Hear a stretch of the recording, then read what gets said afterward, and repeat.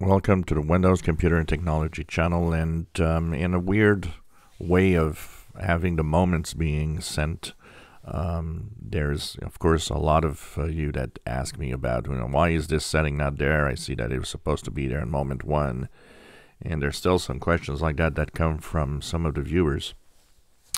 And of course, it started off with the File Explorer that had tabs. And then people went to see it and said, well, I don't have the tabs. It's not there yet. And then they magically appeared at some point. And of course, now everybody should have tabs on their File Explorer, technically.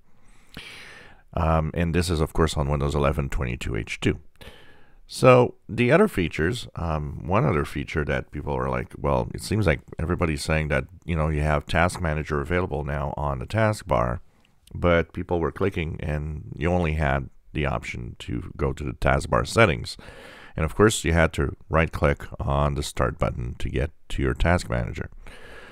It's funny because last week, tried it, wasn't there. This week I try it in the taskbar, right-click, and look at that. Task Manager is now here.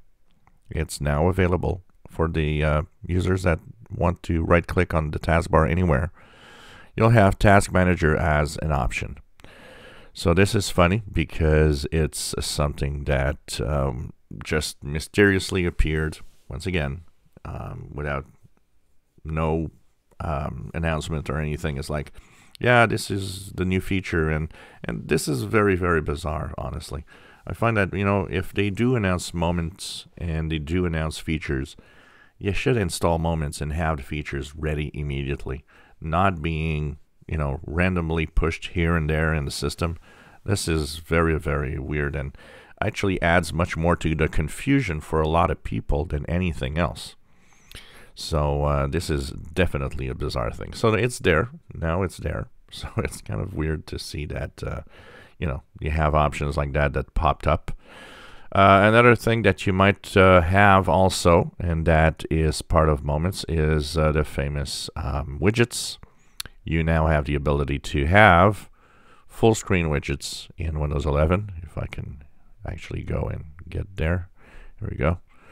And the widgets will be full screen if you want to, or they'll be regular if you don't want them. Now, one of the things that's still not there, and that I definitely want to have, is the option to stop the pop-up of the widgets just by hovering my mouse pointer over it, because it happens too many times that I just do something, then my mouse pointer goes to the left, and especially my taskbar is full of icons, and what happens is that I have just this little space here where I often go to right click on it for something.